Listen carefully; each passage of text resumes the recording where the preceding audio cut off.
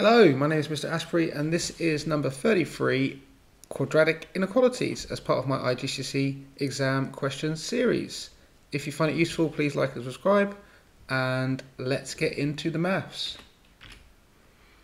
Okay, to solve a quadratic inequality, the first thing you need to do is factorise. So two numbers that add to make 3 and times together to make minus 10 are x plus 5 and x minus 2. So yeah, 5 and minus 2 times together minus 10, and they will add together to make 3. And then I ignore the inequality bit and I just imagine it was equal to 0, so I would solve it like I would do normally by writing these two equal to 0, which gives me x is equal to minus 5 and x is equal to 2. And then what I do is I sketch a quadratic which goes through minus 5 and 2. So it looks something like that. And I'm looking for the values of x which give less than 0 values of y. So all of the x values which give y values under the x-axis. So it's that blue line there, it's that set of x values between minus 5 and 2. And I write that solution like this. X is bounded between minus 5 and 2. And because it's a greater than or equal to, I have to put these symbols in here. And if I were to draw that on this number line here, I would draw a filled in dot there all the way up to a filled in dot there, because they are less than or equal to.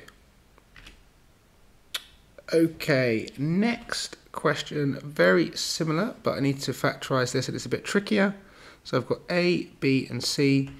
I multiply A by C, which gives me 4 times minus 6, which is minus 24. And the B term is minus 5. So I need to find two numbers that times together to make minus 24 and add to make minus 5. And they are minus 8 and plus 3. So because the A term is 4, I write 4x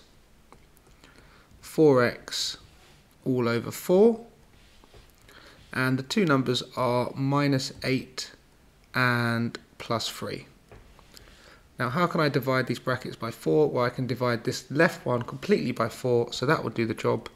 It will give me x minus 2, and 4x plus 3 would stay the same. And I'm going to check what values of x make these equal to 0. I get x equals 2, and here I get x equals minus 3 over 4. I then draw my quick sketch of a quadratic going through minus 3 over 4 and 2. Just like this.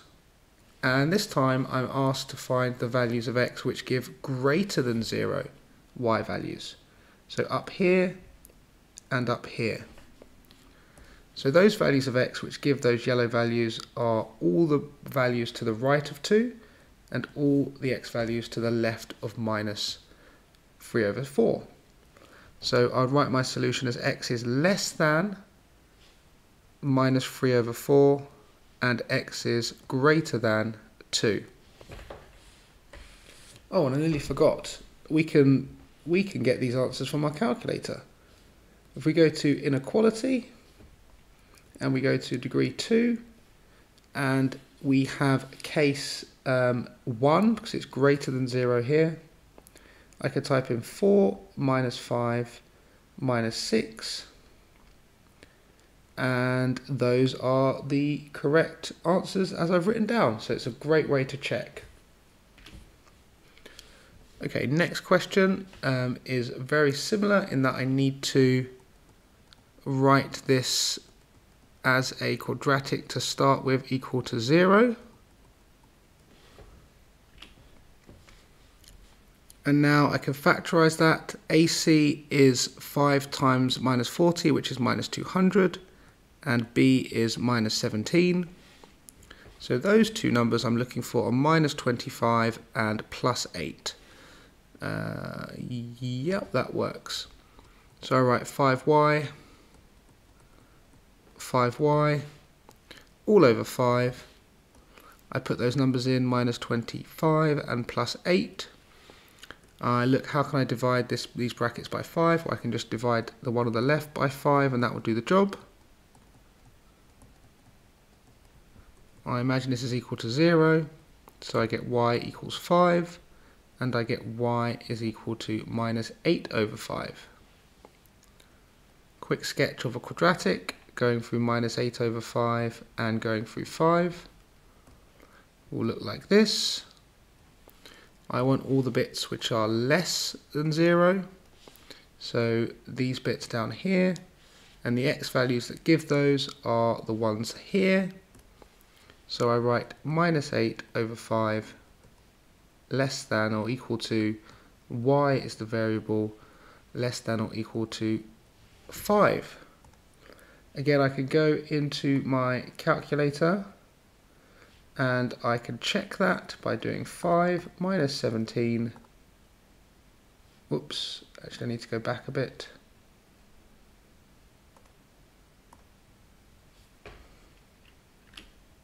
Here we go. The case is less than or equal to, so that's case 4. And I do 5 minus 17 minus 40. And there it is. Perfect. Okay, next question. I have 2 separate inequalities, which makes this one tricky. So the first one I can solve by doing 3n plus 2 is less than or equal to 14. So 3n is less than or equal to 12, so n is less than or equal to 4. Over here, this one's a quadratic. I can multiply both sides by n squared plus 5, which will cancel the denominator on the left, and times by 1 just gives me n squared plus 5. I can set this equal to 0, which gives me n squared minus 6n plus 5. I can factorize that to get n minus 5 and n minus 1. And I can write that as less than 0 because the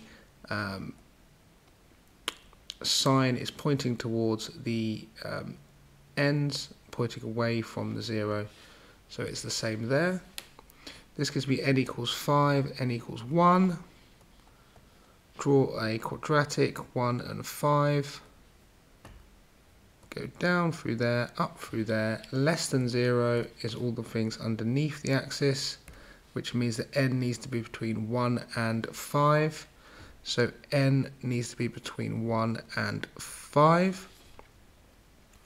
So because n is an integer, a whole number, the possible values for n which satisfy both this inequality and this inequality are not 1, because it can't equal 1, so 2, 3 and 4, and it can't be anything more than that, so it's just these 3. Okay, final tricky question. We have that the area of this rectangle is A, so the area would be the the length times by the width, so I could write it like this. And we're told that that area is less than 3x plus 27. So I can expand these brackets to get 6x squared plus 4x minus 12x minus 8 is less than 3x plus 27. Can simplify the left hand side to get minus 8x minus 8 is less than 3x plus 27, and like all quadratics I want to make them equal to 0, so minus the 3 to get minus 11, and then take away the 27 to get minus 35. And we will factorize that, so the AC is 6 times minus 35, which is minus 210, and the B value is minus 11. So the two numbers we're looking for here are minus 21 and 10. Yep, that should do it. So we write 6x all over 6, and we have minus 21 and plus 10. Now neither of these we could divide perfectly into 6, so instead what we do is we divide one of them by 3 and one of them by 2. And that works out nicely because this left one could be divided by 3 to get 2x minus 7. And this one could be divided by 2 to get 3x plus 5.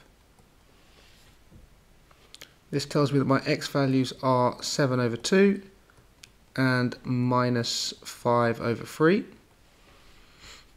And as always, I draw a little sketch.